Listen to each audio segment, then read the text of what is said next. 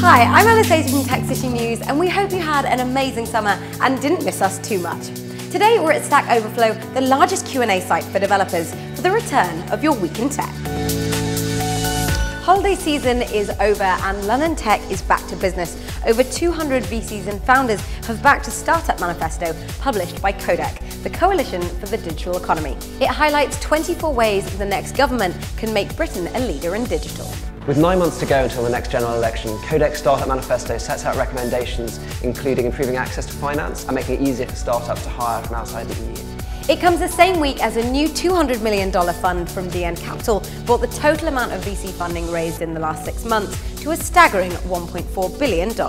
Ahead of Apple's big announcement next week, all eyes were on its security, as naked photos of around 100 celebrities were leaked online. All fingers pointed to an iCloud hack as the culprit, but Apple finally revealed that each celebrity was individually hacked, saying it wasn't a network-wide security breach.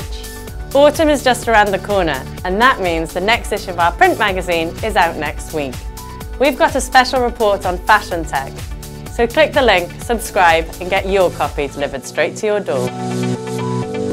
Hassle.com is the best way to find a local, trusted cleaner online in 60 seconds. At the moment, we're hiring for Ruby developers and designers. If you want to find out more, go to hassle.com/careers. Car service Uber continues to be controversial in Europe, with the latest ruling banning its low-cost service UberPop in Germany. Uber have vowed to appeal the ban and have refused to suspend the service while the appeal is ongoing.